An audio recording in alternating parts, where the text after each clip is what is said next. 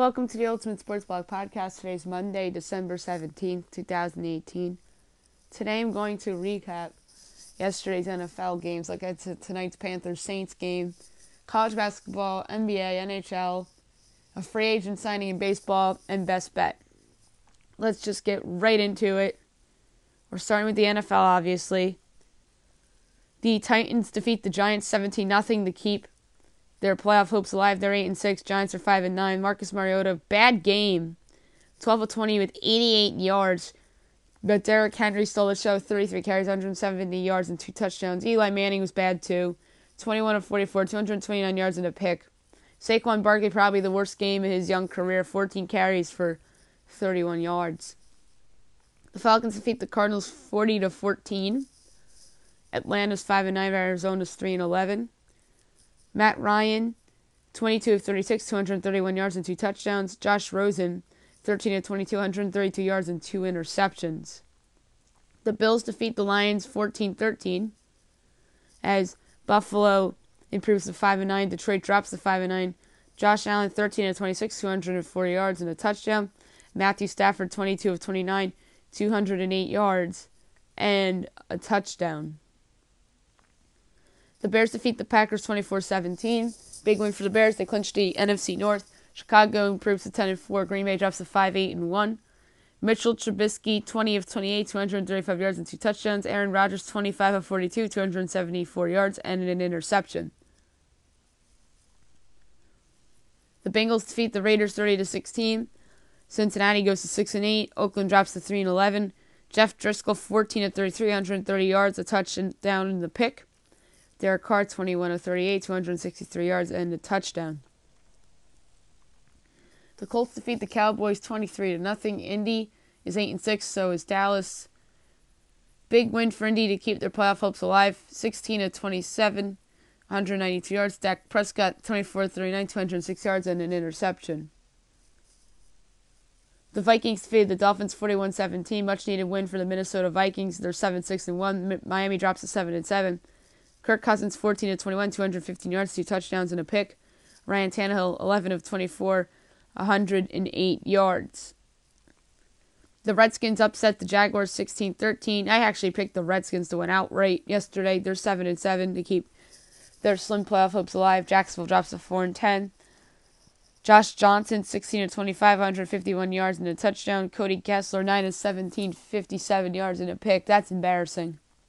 Wouldn't it be Florida if Blake Bortles is starting next week? The Ravens defeat the Bucs 20-12. The Ravens are 8-6. The Bucs are 5-9. Lamar Jackson, 14 of 23, 131 yards and a touchdown, along with on the ground 18 carries of 95 yards. Jameis Winston, 13 of 25, 157 yards and an interception.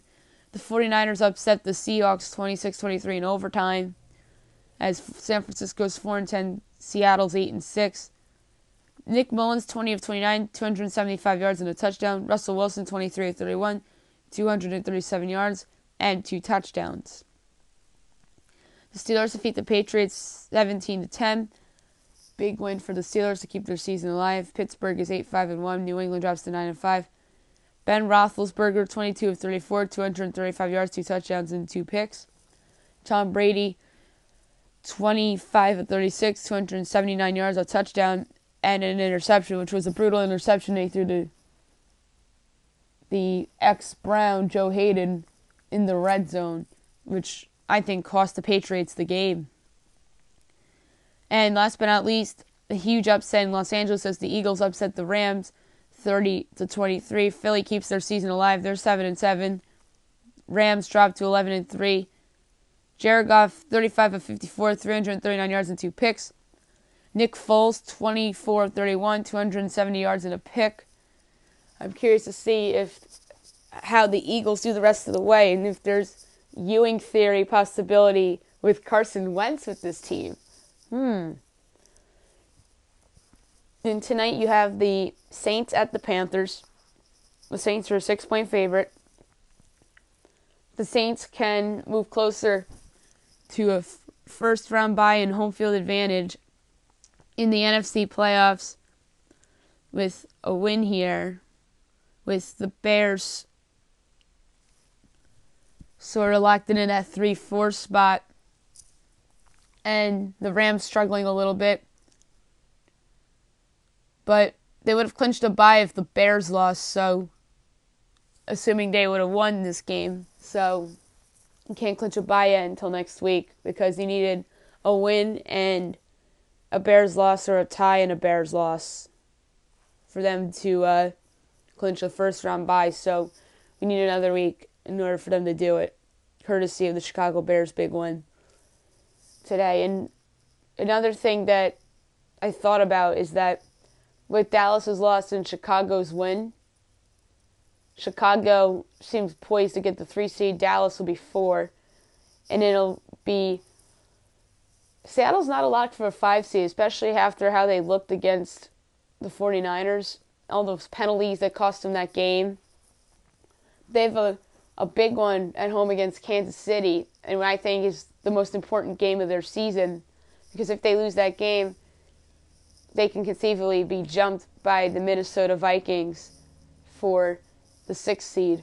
And that was a big win for the Vikings yesterday, because that pretty much ensured them a little bit of breathing room in the NFC hunt, even though they have 7 wins. Philly has 7 wins. The Redskins have 7 wins. Carolina can get the 7 with the win tonight. But the thing that helps Minnesota is the fact that they tied rather than the fact that they lost to Green Bay in week 2. But if they won that game, they'd still be the 6th seed because Seattle has the tiebreaker over them head-to-head. All right, let's move on to college basketball. Some interesting results yesterday. I'm just going to go through the scores, not going to do the records. Duquesne defeat Maine 72-46. Boston College defeat Fairfield 77-67. Rhode Island defeats West Virginia 83-70. From Mohegan Sun, Sagaba Canante did not play. Mountaineers disappointing 6-4. Providence defeats Central Connecticut State 87-63. Stony Brook defeats Delaware 74-68. Vermont defeats Northeastern 75-70. Canisius defeats Elon 92-91. Niagara defeats Cornell 77-74. Fordham defeats Howard 74-67. Illinois State defeats Cleveland State 88-77 in overtime. Winthrop defeats Hiwassee 109-66. Coastal Carolina defeats NC Central 69-65. 24 Houston defeats St. Louis 68-64. UCF defeats Stetson 90-65. UTEP defeats UC Riverside 68-56. Troy defeats Western Kentucky 87-81. Tulsa defeats Dayton 72-67 in the Mohegan Sun. San Francisco defeats Cal State Fullerton 68-54. William & Mary defeats Will Peace 106-89. Bowling Green defeats Findlay 82-57. Loyola Chicago defeats Norfolk State 80-49. South Dakota defeats Colorado State 68-63. New Mexico defeats Central Arkansas 82-70.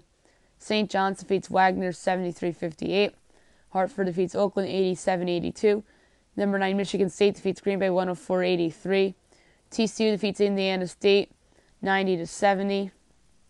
UC Davis defeats William Jessup 83-65.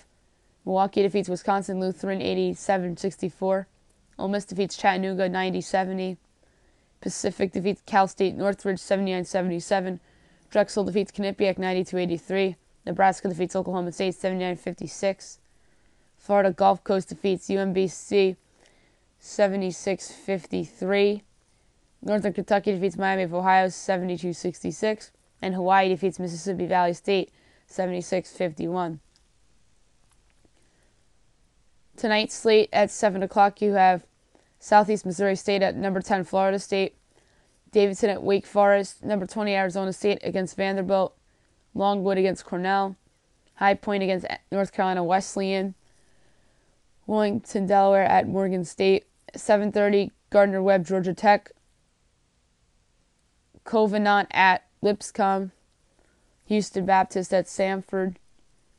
8 o'clock, Texas Southern Tulane, Ball State Valparaiso, Florida A&M Utah, SIU Edwardsville Drake, Incarnate Word UIC, Bethany and UTSA, 8:30 Cal Baptist and Southeast Louisiana, 9 o'clock Chicago State at Northwestern, Northern Colorado at New Mexico State, North Dakota State at Montana, Western Illinois at Northern Illinois, Pepperdine at Oregon State begins the 10 o'clock slate, Seattle at Portland, and Rider against Washington State.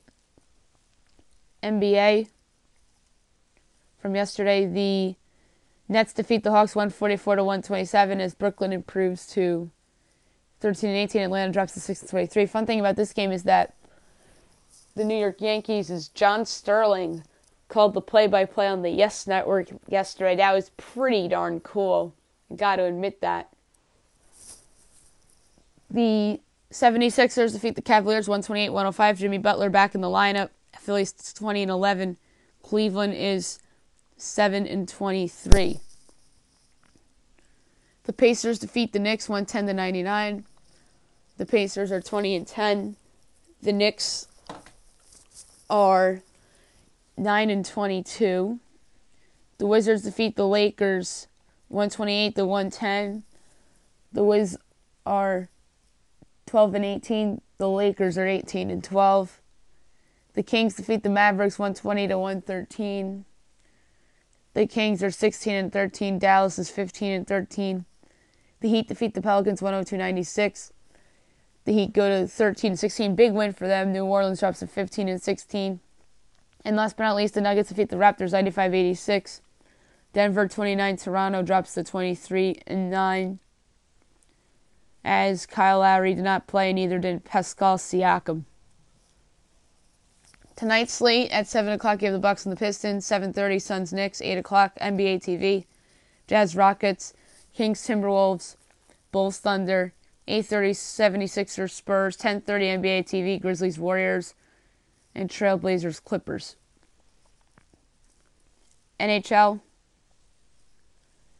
The Golden Knights defeat the Rangers 4-3 in overtime. Golden Knights go to 19-14-2. Rangers drop to 14-13-5.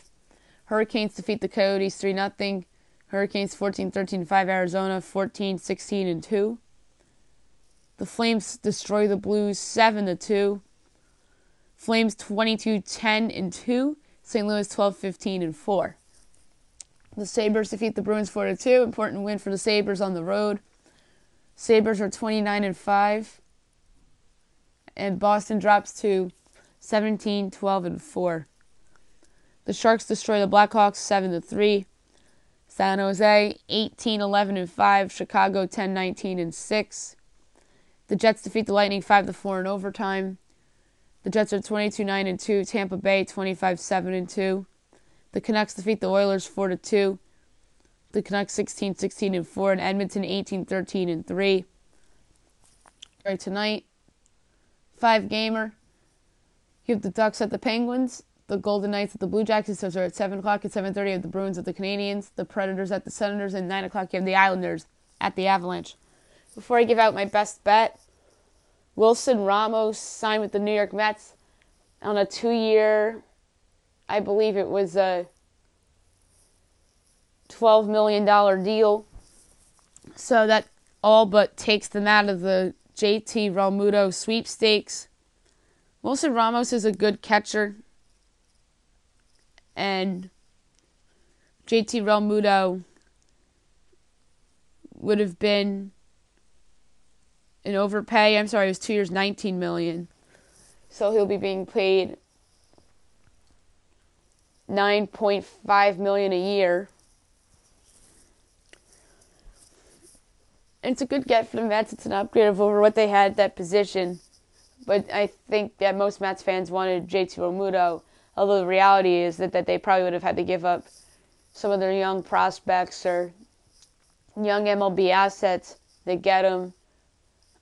And I think the Mets rightfully backed away because Michael Conforto could very well be a batting champion someday if he stays healthy.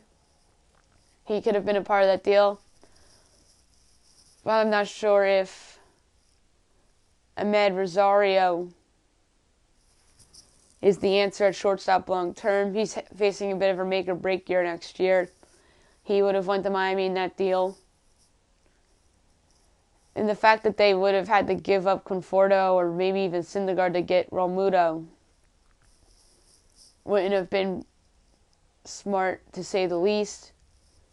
But Syndergaard probably would have went to a third team like the Yankees. That wouldn't have went over well with the Met fans.